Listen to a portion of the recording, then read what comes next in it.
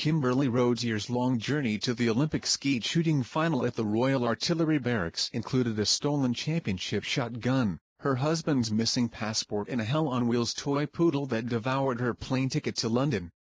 The journey was worth it. Rhode, 33, became the first American athlete to win an individual medal in 5 straight Olympics, winning gold and setting a new Olympic record for the highest score in the Olympic finals with a 99 out of 100.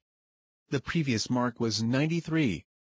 Rhode won gold in double trap shooting in 1996 and 2004, and bronze in the event in 2000.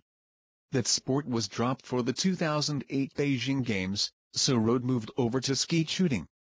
She captured silver in 2008. Rhode won this event using a different competition shotgun than she had used in previous Olympics. That weapon was stolen in September 2008 and was eventually returned to her the following January.